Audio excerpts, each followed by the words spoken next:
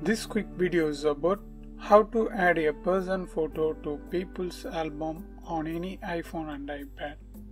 Okay, first open Photos app. Then choose the photo you want to add. I choose this one. Now touch this I button or just swipe up. Then you will see this little icon. Tap that. Then tap on Tag with Name. Now here you can type the person's name or you can just click Next. That's it. Done.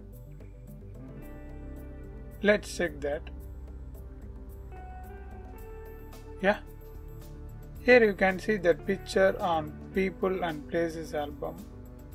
Likewise, you can add photos to these remaining places. And if you want more videos about People's album, watch these videos. I hope this video helps. Thanks for watching.